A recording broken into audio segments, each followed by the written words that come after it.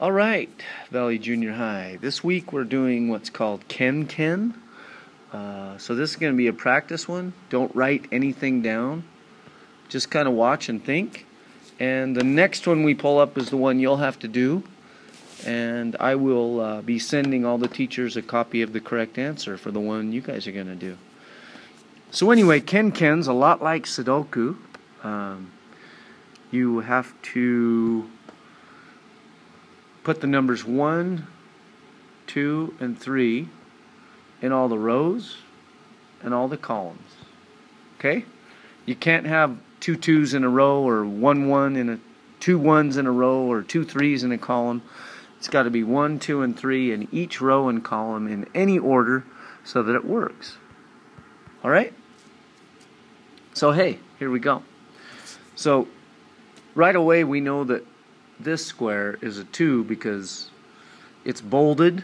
See the thicker lines around it? And it says 2, so 2 has to go right here. So we know that a 1 or a 3 could go here, but we got to decide which one goes where. So this is 2 minus, so that means you subtract to get the 2. So for now, I guess I'm going to go with 3 and 1. But it could be 1 and 3. The minus isn't in any order. It just means you subtract 3 minus 1. But it doesn't matter where you put the numbers. It's still going to be 3 minus 1 regardless of where you put the numbers. So actually, I think I want to go with 3 here and 1 here. I'm not sure why. I think I know why. Because this is a 3 divided by 1 is 3.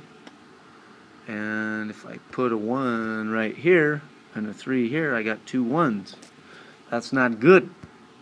So we got to put a 3 here and a 1 here, which automatically tells me this has to be a 3. And this has to be a 2, and this has to be a 1, and this has to be a 2. 2 divided by 1 is 2. Blada bling, blada bloop. And there you go, as Mr. Colby would say. So, this is called Ken. I need you guys to try the one on this next page. Thank you so much. Here you go. Try this one. If you get your answer, you can check with your advisory teacher. We will send them the correct answers, and thank you for playing along. Have a great Pi Week.